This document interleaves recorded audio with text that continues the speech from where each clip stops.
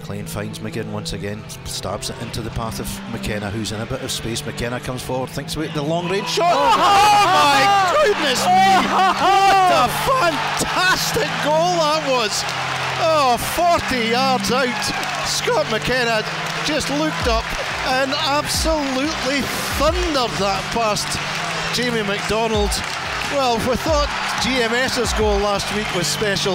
That tops it. That is a truly stupendous goal from Scott McKenna. I'll bet you're glad you're sitting up here, Joe. Yeah, I would like to get behind that one. It was he actually does it quite regularly in training. He's got an absolute hammer of a strike on him.